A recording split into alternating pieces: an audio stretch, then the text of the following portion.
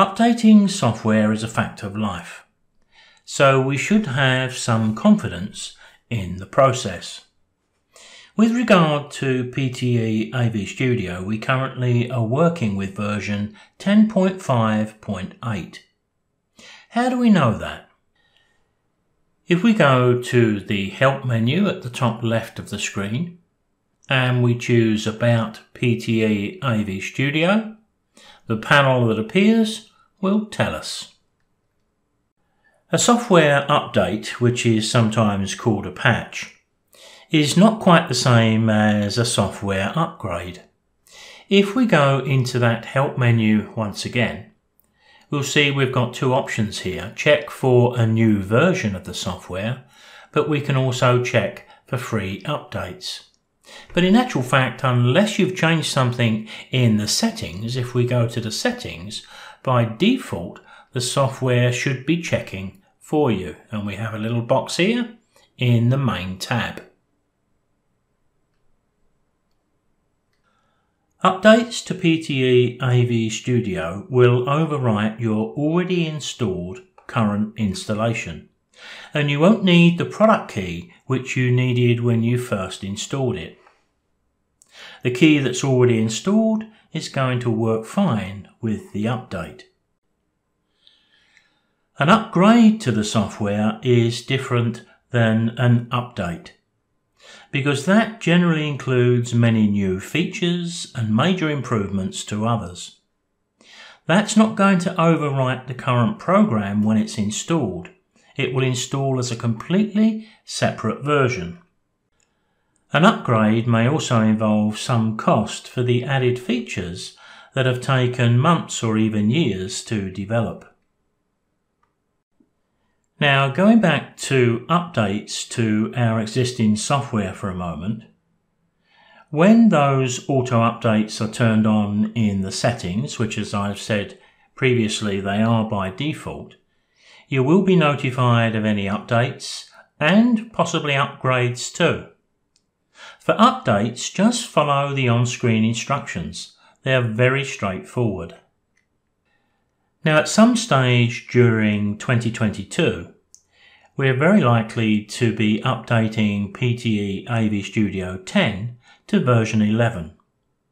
And if that's the case, then we will require a different product key. And as I've already said, that may involve a small cost. Now, while we're on the subject of your product key, if you needed your product key right now, perhaps because you've just purchased a new computer and you want to reinstall the software again, could you locate that product key quickly and easily? Perhaps your product key is sitting in an email on the PC or laptop that has just crashed and you have no access to it. It's rather like having only one door key to your house. It's never a problem till you lose the original. Now there's a massive panic where you're dependent on others to get you out of trouble. So before this happens to you, you should locate your PTE AV Studio product key, license, call it what you will, and keep it in a secure place off your computer. Print it out if you have to, but keep it safe and easily accessible. So an update adjusts the software you already have installed on your computer. An upgrade is installing the latest and improved version of the software. That will generally require a different product key and maybe some cost.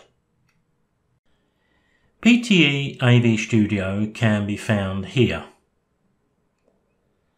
Now, when you click on the free trial button, the download window will open. And as you can see, there's an option for both Windows and Mac versions. Now, this download, although it's labelled as a trial, is in fact the full latest version. It's the entering of a license key that determines whether you have the standard or the Pro version. Now, as you can see on this window, there are opportunities to upgrade, and we can also compare editions. And by editions I mean the difference between the standard version of PTE AV Studio and the Pro version. If you've enjoyed this video, please consider subscribing to my channel and give the video a thumbs up if you feel it warrants it. Don't forget that notification bell too, because that will inform you whenever I post a new 5-minute video. I'll see you next time.